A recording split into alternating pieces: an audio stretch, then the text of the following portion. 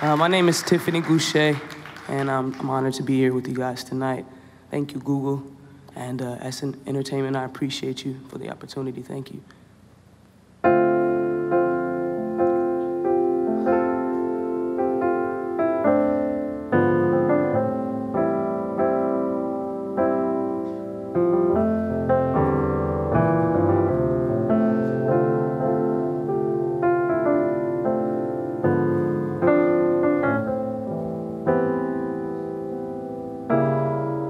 Ooh, this could be something, yeah. I can't put a finger on it. Soon as I see your face, my heart just smiles. And I know the perfect place we can sort this out. I wanna hear you pillow talk to me, and you can tell me everything you need. I wanna hear you pillow talk to me, and you can tell me everything you need. You should probably get some air now before I sweat all of your hair out. You say you're ready for round 2 now. Oh wow, I just can't believe it's you now. Soon as I see your face, my heart just smiles. And I know the perfect place we can sort this out. I wanna hear you pillow talk to me, and you can tell me everything you need. I wanna hear you pillow talk to me, and you can tell me everything you need. I wanna hear you pillow talk to me, and you can tell me everything you need. I wanna hear you pillow talk to me, and you can tell me everything you need.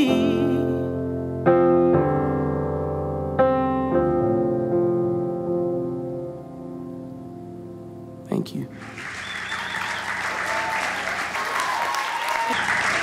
Hello and welcome everybody. Welcome to everyone who is here with us in LA tonight, live in the room. Can I hear you? And of course, welcome to everyone who is watching us live streaming around the world. What an amazing thing technology is. Thank you for joining us here in spirit. Let's hear it for Tiffany one more time. Thank you for starting us off so incredibly. My name is Sam Shui. I am a musician, singer, songwriter, YouTube creator, and I am incredibly honored to be your host for this evening. Over the past several years, I've been really privileged to both witness and be a part of YouTube's evolution into a really powerful platform for the creation and sharing of great art, music, and content that is really changing the world, especially in a time when music's message of unity, community, and collaboration is more important than ever. But we are here tonight to celebrate one of pop music's most iconic and profound songs, one that urges listeners not only to become aware of inequality around them, but to actually do something about it. A song that reminds us that sometimes change begins not with a politician or government official or world leader, but with the person staring back at us in the mirror, with ourselves. It is a song we love for its timeless message and for its unforgettable and anthemic musical spirit.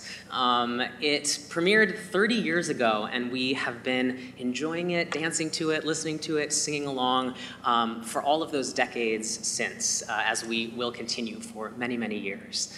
But before we take a closer look at that man in the mirror, we have some fantastic musicians who are here on the stage who are going to start us off. Can I please have a warm round of applause for the Myron McKinley Trio as they play for us.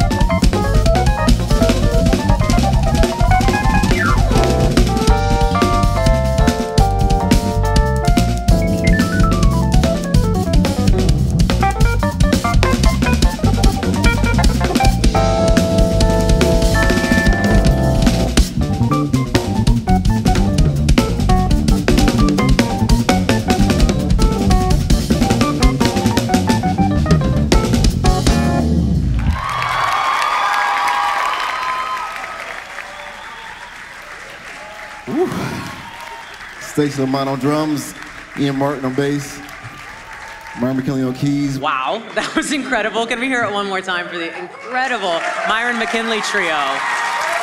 Woo! Guys, that was ridiculous. Thank you so much for being with us tonight. On January 16th, 1988, Man in the Mirror made its worldwide debut and left an indelible mark on pop music. 3 days ago, it had its 30th anniversary, which is crazy. Yeah. And what is so incredible is that the song is just as relevant and resonant today as it was when it was first released. Now, to celebrate this historic occasion, the song's very talented co-writer, Saida Garrett, who is here with us today, she teamed up with the queen of K-pop, BoA. Let's hear it for BoA. And together they created a brand new duet version of this song, which if you haven't seen it yet on YouTube, it's incredible and will give you all the feels, so go check it out. It was released by SM Entertainment, and within the first 12 hours, it had reached 180,000 views on YouTube and is bringing together Eastern and Western audiences so we can all feel the love of this powerful song together. We now have some exclusive interview footage with these two amazing artists in which they talk the song, the video, Michael, and this incredible collaboration that brought them together. So please enjoy.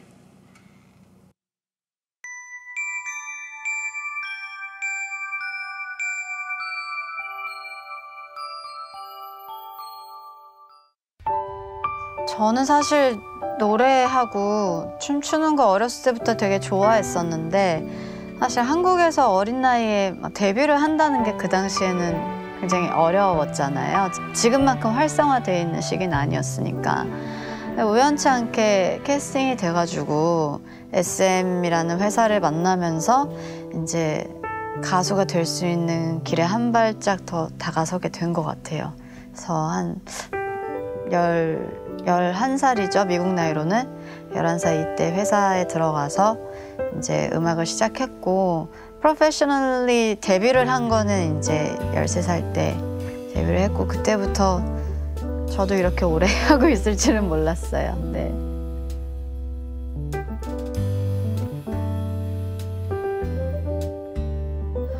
그냥 완전 팬이죠. 그러니까 저는 정말 마이클 잭슨은 아티스트가 아니라 하나의 장르라고 생각하거든요. 우리도 춤추면서 그거 MJ 무브잖아, MJ 사운드 뭐 이렇게 얘기를 하니까 그냥 그 사람은 장르라고 생각하고 어렸을 때부터 정말 뮤직비디오도 많이 보고 가끔 그러니까 저도 집에 DVD가 되게 많아요.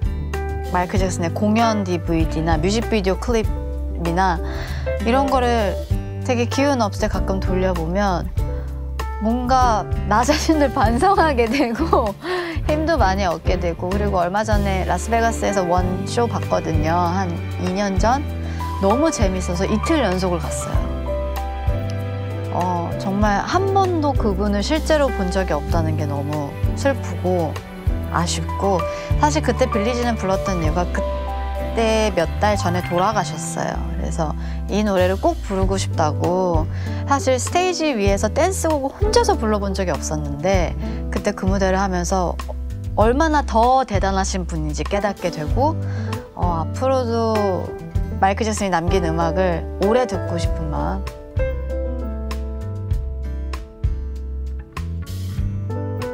사실 계기는 오퍼가 와서 약간 좀 저한테 왜 맨 인 더 미러를? 이라는 의문은 있었어요. 게다가 사이다 가렛 아티스트 분이 이제 직접 곡을 쓰시고 부르시기도 하셨던 분이라 뭔가 내가 진짜 이거에 참여를 한다고? 그래서 사실 비행기 타고 올 때까지도 별로 안 믿겼어요. 그러다가 오늘 진짜 너무 멋진 뮤지션 분들하고 노래를 하는데 지금도 이게 진짜 내가 한 건가 싶기도 하고 너무 영광스러운 순간이었고 이렇게 저를 초대해 주셔서 너무 감사하고요. 저한테도 가수의 커리어로서 굉장히 앞으로 오랫동안 기억에 남을 만한 추억이 될 것 같아요. 너무 영광스러워요.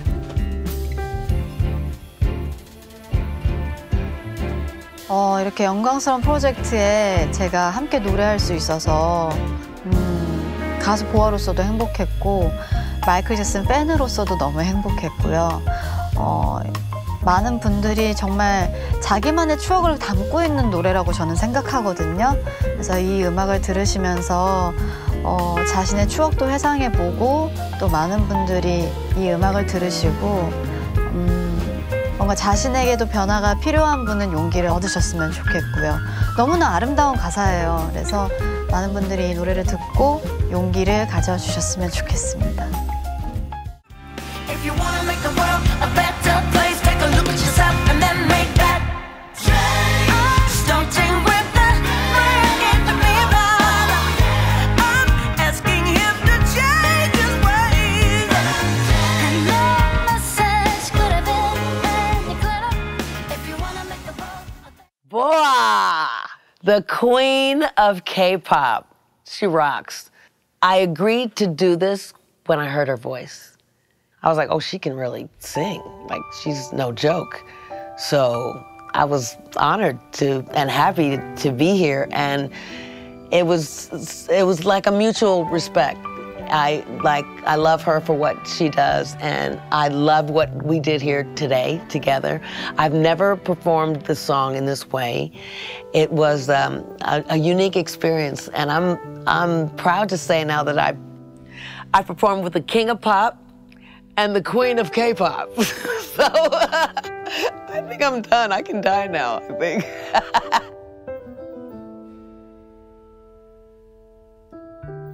I was signed as a songwriter to Quincy Jones's publishing company, and at the time he was just finishing what we now know as the Bad album, and he needed one more song. And so he had a quick meeting with his West Coast songwriters, one of which was me. I think there were like 6 or 8 of us at the time.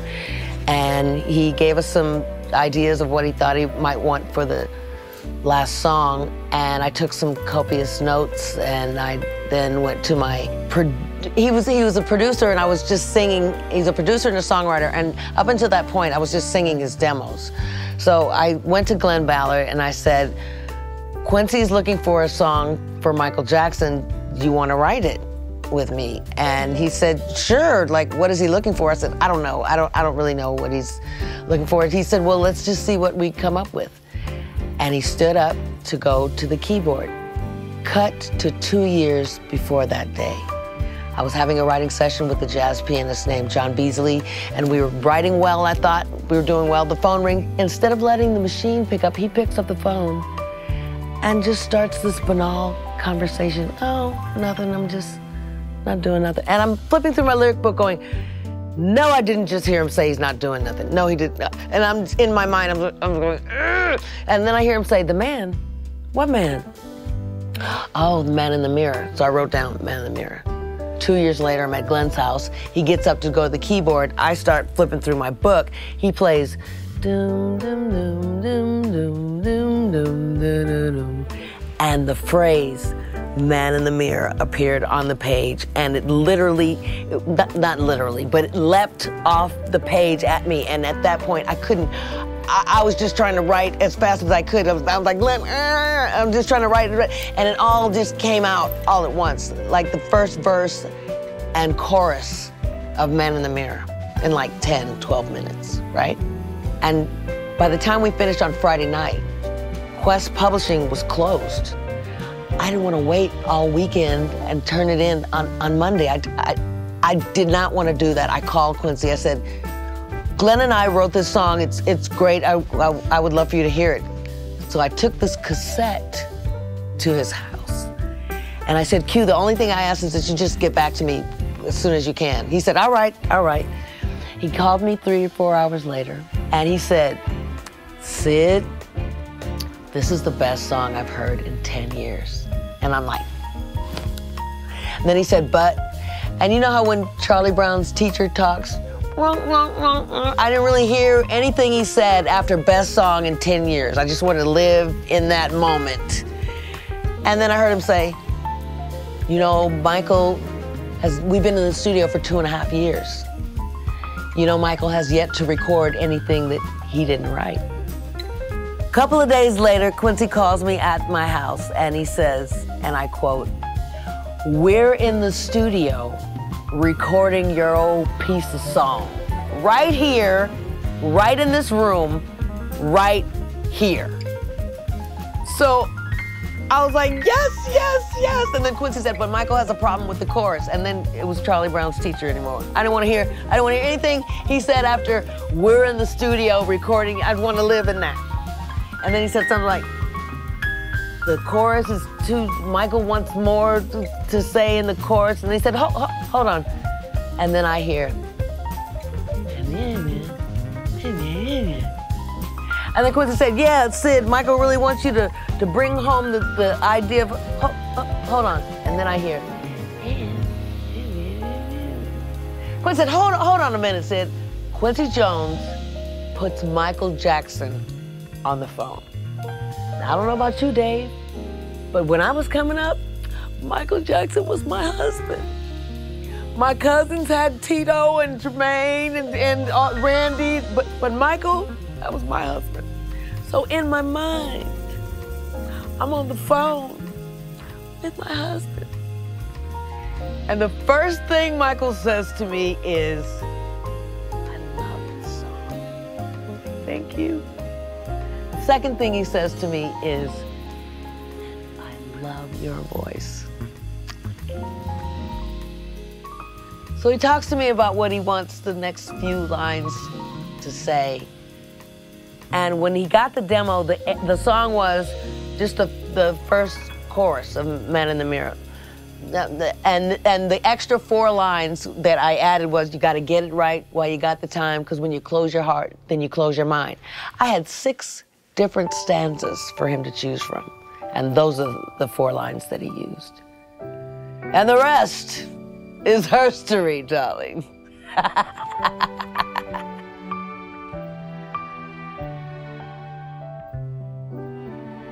When Quincy was speaking about the kind of song that he was looking to record, I knew it had to be an important song. I knew it had to say something, and I knew it had to mean something. And I don't really know how, like I said, I was just a vessel at the time. I just remembered, I couldn't even push the pencil fast enough. I would just, it was, so I know that I was just an instrument. I know that I just happened to be in the room at the right time and the muse visited. But I felt that the lyrics had to be important enough for him to want to record it. I knew there had to be some meat there, some substance there. So I just wanted to write something that meant something. So I think I just wanted to write something that meant something to me. And then I assumed it would mean something to him.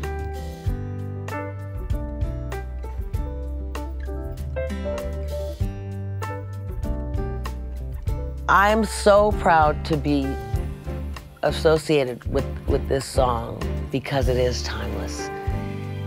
And I think what makes it so is the message in the lyrics, the message in his delivery, the idea that in order to make a difference, in order to make a change, you have to start with yourself in order for it to reverberate to your family, from your family to your community, from your community to your state, to your country, to the world. It all reverberates from within. And let me just tell you this story. I'd been on tour with Michael for a little over a year, and we were in Germany somewhere, some city in Germany, and it was the middle of the afternoon, and we were at a huge soccer stadium, because that's where Michael plays. And we were doing a sound check, and I wanted to hear what Man in the Mirror sounded like in the soccer field. So I go out to the field, and I'm listening to the band, and this woman comes up to me, and she said, "Excuse me, Saida, somebody told me that you wrote Man in the Mirror." I said, "Yeah." And then she started telling me, "I have to tell you that song saved my life."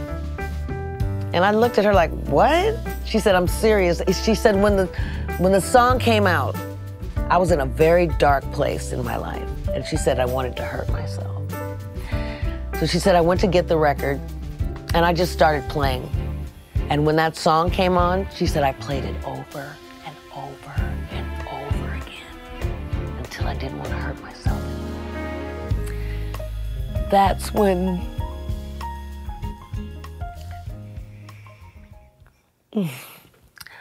I realized how powerful music is.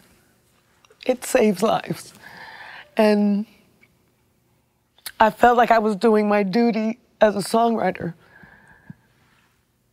When you can affect that kind of change in someone's life, then it means a lot. It means a lot to me as a songwriter to put something like that out into the world that resonates with people on such a deep level. And I hate when I cry in interviews. Tito, I need a tissue.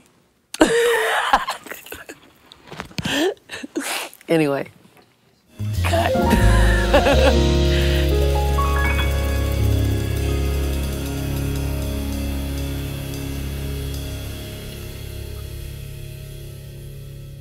We are so lucky to be here tonight with the incredible Saida Garrett, who's going to be performing the song live for us. I don't want to make you guys wait any longer. I'm just excited to hear this because this is really a special moment in the history of this song and really in the history of pop music. So without further ado, please help me give a warm, warm welcome to the incredibly talented Saida Garrett. I'm so happy to be here, and thank you for joining us. Thank you for being here, Mr. Jones, my mentor. Thank you for being here, Mr. Ballard, my co-writer and dear friend. I'm so privileged to be here, and this song, I'm very proud to perform. And it goes a little something like this.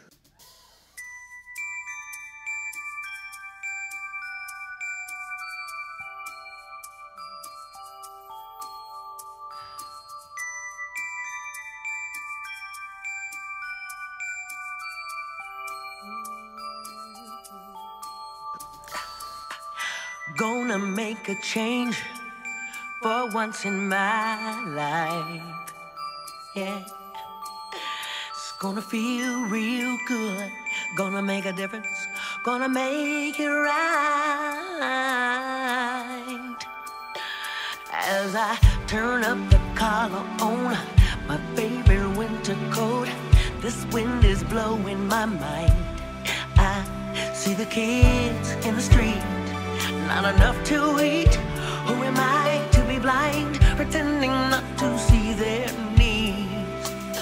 A summer's disregard, a broken bottle top, and a one-man soul. Yeah, they follow each other on the wind, you know, 'cause they got nowhere to go. That's why I want you to know I'm starting with the man in the mirror. I'm asking him to change his ways, and no message could have been any clearer. If you want to make the world a better place, so take a look at yourself and then make a change. Na na na na na na na na na. Oh yeah, I've been a victim of a selfish kind of love. It's time that I realize, yeah, there are some with no home, not a nickel alone. Could it be really me, pretending that they're not alone? Oh, in a deep blue sky, somebody's broken heart and a washed out dream. Yeah, they follow the pattern of the wind, you see, 'cause they got no place to be. That's why I'm starting with me. I'm starting with the man in the mirror. I'm asking him to change his ways, and no message could have been any clearer. If you wanna make the world a better place, so take a look at yourself and then make a change. I'm starting with the man in the mirror. I'm asking him to change his ways, and no message could have been any clearer. If you wanna make the world a better place, take a look at yourself and then make that change. Starting with the man in the mirror. I'm asking him to change his ways. No message could have been any clearer. If you wanna make the world a better place, so take a look at yourself and then make a change. You gotta get it right the way you got the time, so you can't close your mind. That man to change his ways. No message could have been any clearer. If you wanna make the world a better place, so take a look at yourself and then make that change.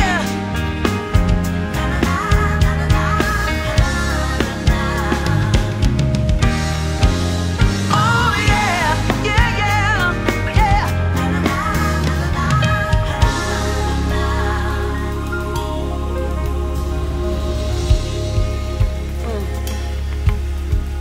It's gonna feel real good. Come on.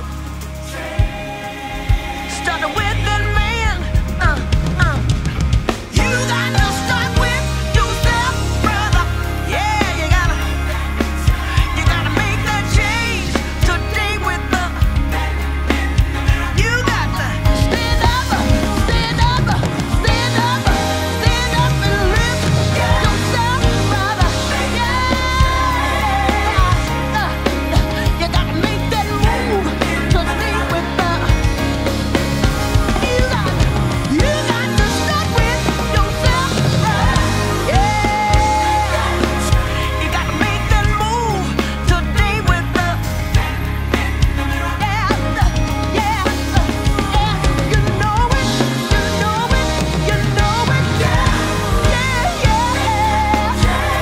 Make that change today with the. Yeah. I said you know it, you know it, you know it, you know.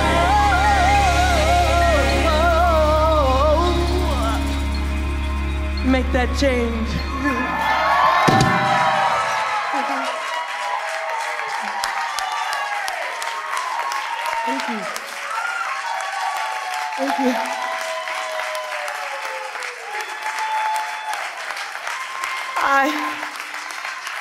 I need to take a moment to acknowledge Quincy Jones, you changed my life.